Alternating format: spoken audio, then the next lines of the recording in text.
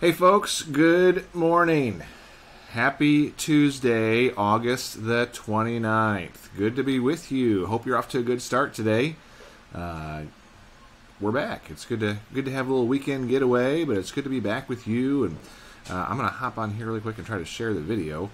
There we go. And there we go. Done. Okay. Yeah. Good to see y'all. Tuesday, August 29th, and as we are sitting here, we are waiting on hurricane or storm or whatever to come through, right? I was going to say the name, but I forgot the name, so looks like we are out of the main path. It could still shift, right? So if you have any last minute stuff to do, you should probably get it done pretty quickly now. If you can find anything. So I haven't even been out. I don't know what it looks like. We're not too concerned over this where we are in Kissimmee. So, but we'll see how it goes. All right. Well, it's good to be with you. I have my tiny cup of coffee, my espresso today. So, it's so good. All right. Let's get into this. A couple of jokes, right? Should do a couple of jokes. Now, I do have to say, Martha Reed, if you guys don't know who she is, I'm super choppy this morning. Awesome. If you don't know who Martha Reed is, Martha is a lady at our church who has a gift. No, it looks like the internet is actually fine. I wonder if it's your connection, Angela. But it could be. Who knows? She's a card writer, and she asked if she could do something. And well, what are your strengths? What are your gifts? And so she writes cards to everybody. And she gave me a card for my birthday, and actually a joke book. and I left it in my office. I was going to use it. I left it in my office this morning, so I'll have it Thursday. So some new material. All right, new materials coming really quickly. But I have a couple of jokes for you now. All right, have any one of you ever used WD-40 to get rid of mice? Mouse problems, mices. But if you have trouble getting rid of mice, WD-40 can work. It doesn't really get rid of the mice, but it stops all the squeaks. Get it? No. I don't have an audience here. Everybody's not. They're not here. They're not up yet. They're not getting ready. So, all right. And I think I told a joke a while back about oil. I wanted to apologize about my joke about oil earlier. It was kind of crude. It was kind of crude. I'll make sure they're more refined in the future. That was a funny one too. All right, last one. Did you know that 90% of bald people still own a comb? It's true. Like 90% of bald people still own a comb. They just can't part with it.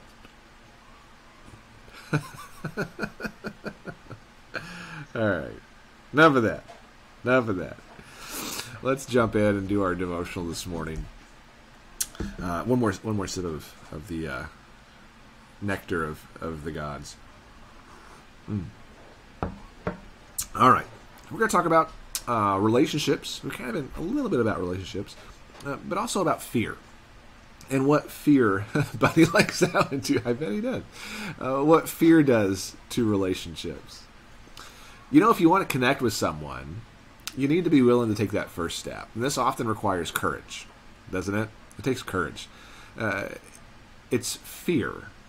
It's the opposite of courage. It's fear that disconnects human beings. One of the most important parts about what we do in churches is we build relationships. Not on Sunday mornings, not on Wednesday nights. That's where we refine. But the church is to go out and build relationships. And when we're full of fear or anxiety or both, it's difficult. It's difficult to get close to others. In fact, what we do is we back off. We're afraid of being rejected. We're afraid of what others might say. We're afraid of being vulnerable. We're afraid of being hurt. And all these fears, what they can do is they cause us to stay disconnected from others. Remember, we're called to go out and to tell the good news and to build relationships and bring others into the family of God. But if we let fear control us, we'll never ever build those relationships. In the Garden of Eden, Adam and Eve gave us an example of really what most of us do when we're afraid. After they sinned, God came looking for Adam, and Adam told God, "I was afraid, so I hid." Genesis 3:10. I was afraid, so I hid. See, people have been doing that ever since. Ever since that, people have been doing it. We're afraid, so we hide. We hide our sins. We hide our true selves. We don't let people know what we're really like. Because if we do, and they don't like us, we face rejection. And so we pretend. We put on a mask. Fear does three terrible things to a relationship. And I want to go over the three things just really quickly. Number one, fear makes us defensive. You know the worst way to share the good news of Jesus is to do it in a defensive way? Fear makes us defensive. When people point out our weakness, we retaliate, we defend ourselves, we get emotionally hurt. The second thing is that fear keeps us distant. It keeps us distant. We don't let people get that close to us. We withdraw. We kind of hide our emotions. If we're going to share the good news, the hope, the love of Jesus, we can't remain at a distance. And then the third thing is that fear makes us demanding. It makes us demanding. See, the more insecure we are, the more fearful we are in relationships, the more we attempt to control things. We try to have the last word. We seek to dominate the conversations. We have to have all the answers. We have to know it all. And so it makes us come across as demanding. That's not a way to win others to the family of God. So, where do we get the courage? Where do we find the courage to take that first step and to connect with someone and go to a deeper level of a relationship so that the hearts can be opened and the love of Jesus can be poured out? Well, we get it from the Holy Spirit. We get it from the Holy Spirit. This is our passage of Scripture for the day.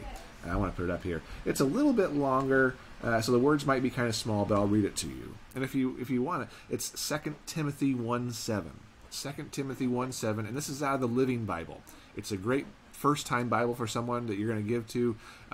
Put stuff in plain language. But 2 Timothy 1:7 from the Living Bible says this: "For the Holy Spirit, God's gift, does not want you to be afraid of people, but to be wise and strong, to love them, and enjoy being with them." That's who we're called to be. This is how we're called to operate, with the infilling, with the gift of the Holy Spirit. And so we have to ask some questions. When was the last time you asked the Holy Spirit to fill you up so that you could be the person that you were called and created to be? You know that when you're filled with the Holy Spirit, you're more courageous. When you're filled with the Holy Spirit, you're more courageous. You're courageous. You're courageous in building new relationships with others. When you're filled with the Holy Spirit, I think we love even more than what we're capable of in ourselves. When we're filled with the Holy Spirit, we enjoy being around people. Not just Christians. It's easy to be around Christians. You know that? But you enjoy being around all people. You're not afraid of them because God's Holy Spirit is in you, and you begin to see others the way He sees you and them. You love them. The Bible tells us in 1 John 4:8, God is love. And that love, He tells us a little bit later in 1 John 4:18, that love casts out all fear. So I want to ask you, is fear the thing that's stopping you from being a light in a dark place? Is fear the thing that's stopping you from being the evangelist in your workplace or in your circle of friends?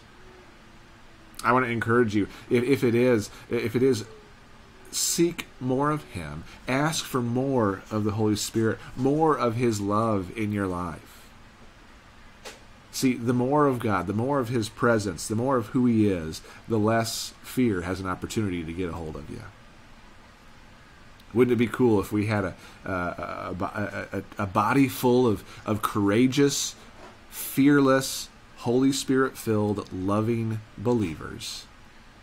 We could change our world. Well, guys, that's it. That's all I got for you today. Make your last-minute plans. I think it's going to start raining this afternoon sometime is what they said. Who knows? Who knows? That could all shift too, right? But it's good to make plans. So make your plans, get your stuff set, and we will keep you updated about what's happening tomorrow for activities. I believe today the schools have said all afternoon activities are canceled. We don't know about school yet tomorrow, so we can't answer whether we're going to do popcorn and a snow cone just yet. And we'll watch and see how it goes about Wednesday night. I think we'll be in the clear Wednesday night for our Wednesday night activities. But of course, we want to make sure that everyone's safe first. So we'll make sure and update you and let you know. But trust in Him. Don't let fear control you. Love others. This actually, these next couple of days are a great opportunity to love others and to show them the love of Jesus, because fear is all around us. Take that opportunity to love, and looking forward to seeing you again when we gather back together. All right? I'll remind you again Thursday, but this Sunday we're going to start a new series talking about having a firm foundation, being firm in who we are because of who He is. And we're going to be walking through 1 Thessalonians for a couple of weeks together. All right, guys? Love y'all. Appreciate you. And looking forward to being together again. Remember, if you have an opportunity today, which I know you will, because people are out there and they're scrambling. But if you have an opportunity today, find that opportunity to be a blessing to someone else, because He's always a blessing to us. All right? Love y'all. Appreciate you. And we'll look forward to seeing you again real soon. Take care. Bye-bye.